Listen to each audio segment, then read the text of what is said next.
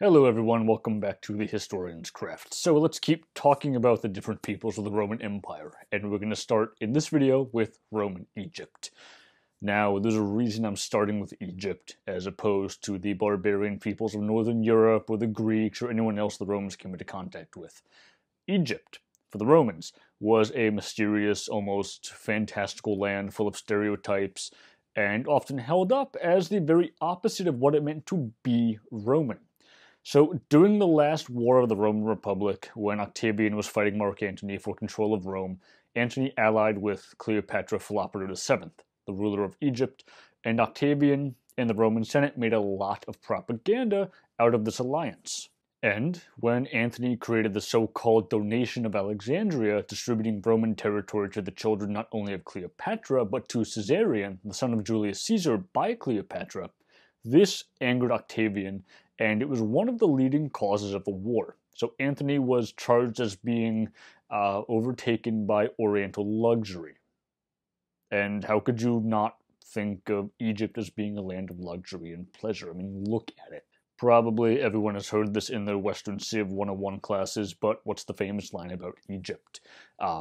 Coming from the Egyptians themselves. It's the land of the Red Land and the Black Land. So the Black Land is territory watered by the Nile, and the Red Land is the infertile desert. So the whole thing is a massive floodplain.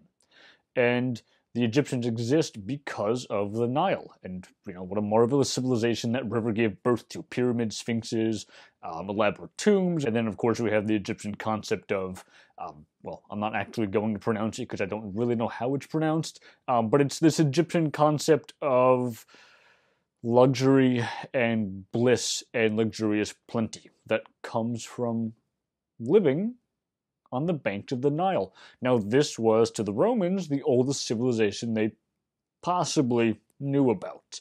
And then, after this, of course, there's the political status of Egypt in the Roman Empire. So this was not an imperial province, this was not a senatorial province.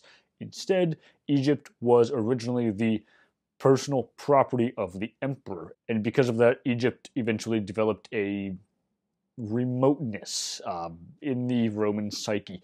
It was part of the empire, yeah, but not really. It was unique. And prior to the crisis of the 3rd century, when Egypt becomes detached and becomes part of the Palmyrene Empire, the most striking thing about the references to Egypt in Roman sources is that alienness, is that privateness.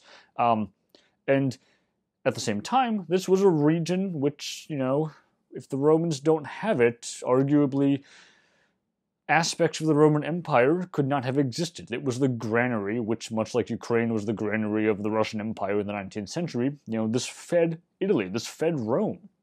And when the Romans first start dealing with Egypt, it was already over 1,000 years old as a civilization.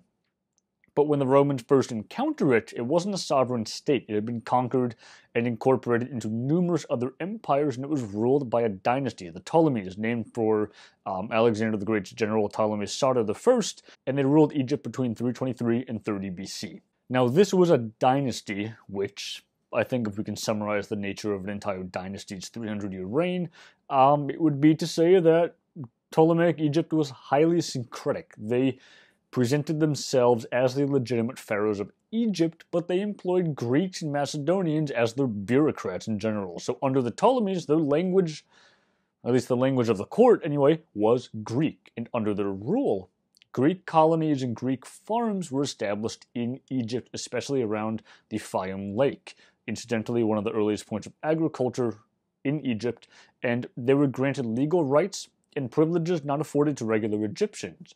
But just like in the Roman Empire proper, in Ptolemaic Egypt, the concept of Greekness, this wasn't necessarily a concrete concept.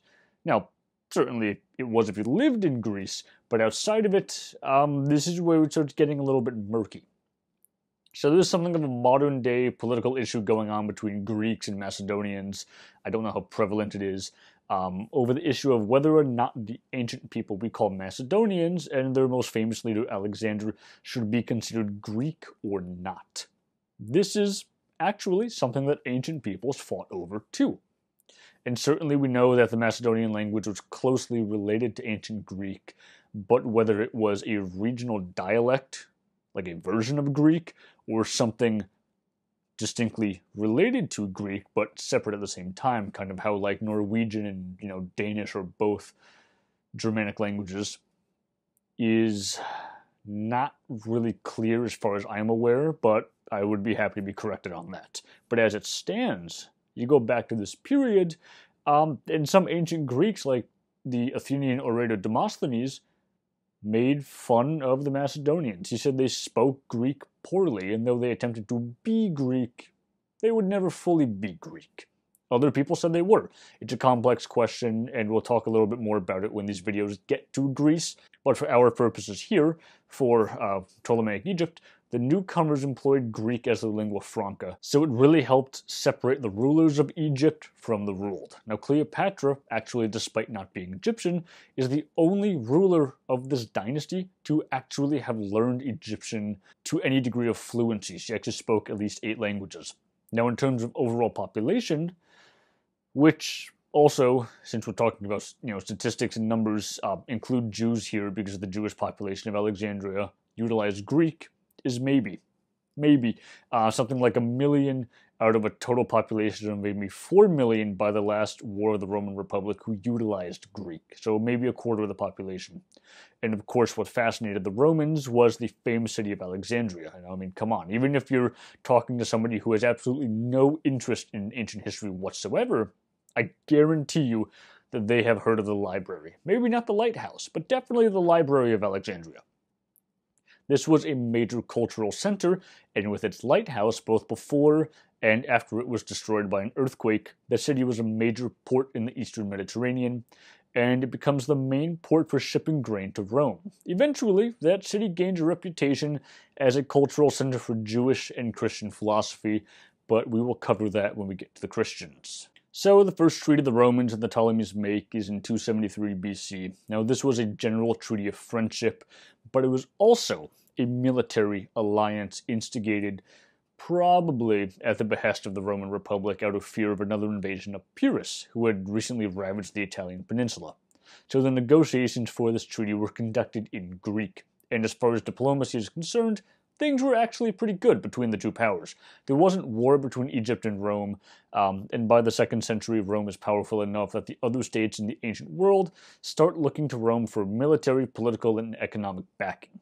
Now, one of these states, eventually, is Egypt, which up to this point the Romans had treated like any other Hellenistic kingdom, except that now, in 55 BC, the Romans actually employ military force to back Ptolemy XII. Troops actually land in Egypt to help him out.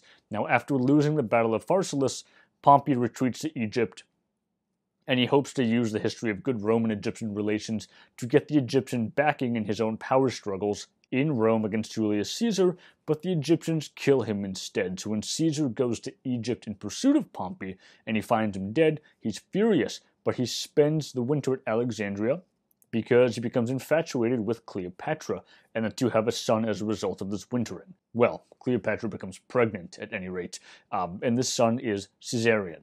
And when Caesar returns to Rome, he brings a model of the Egyptian solar calendar, which he uses to reform the Roman one. And eventually, in 44 BC, Cleopatra comes to Rome to visit him, and the Roman senators are furious, because she was the embodiment of what they feared as, Eastern decadence. But at the same time, much as the Soviet Union was fascinated in the 20s with Americanomania, Republican Rome was fascinated with Egyptomania. Now, if you leave Rome and you travel south, after about 23 miles, roughly, you will hit the city of Palestrina, Praenestate to the Romans, and at one point in that city there was this gigantic apse in a grotto, and this was covered by a massive mosaic, which still exists in pieces.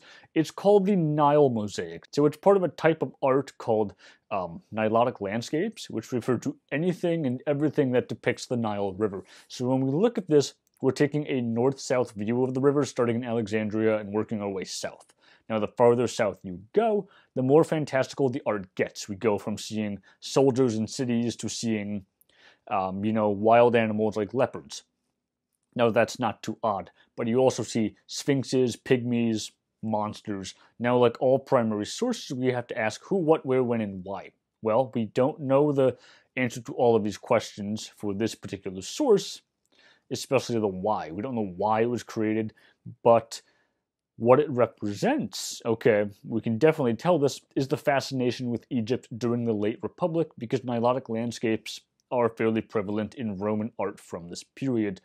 And actually, the fascination shows up in writing too. Diodorus Siculus, in his work The Library of History, talks a lot, and I mean a lot, about Egypt and Egypt's weird gods. They're half animal, half human, and the Romans actually embrace this. There are houses in Rome that were actually totally redecorated with wall paintings depicting Egyptian gods. And then, of course, we have the famous pyramid of Cestius. So Cestius was a Roman senator, and it really speaks, I think, to the intense interest that the Roman elites held toward Egypt, that he built himself a pyramid. I mean, if that doesn't mean a group of people are fascinated by another culture, I don't really know what does.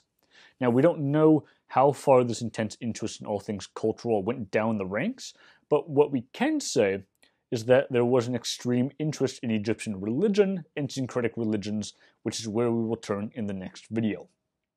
So with that said, I'm going to close this one now. Thank you for watching, guys, and I will see you all again in the next video.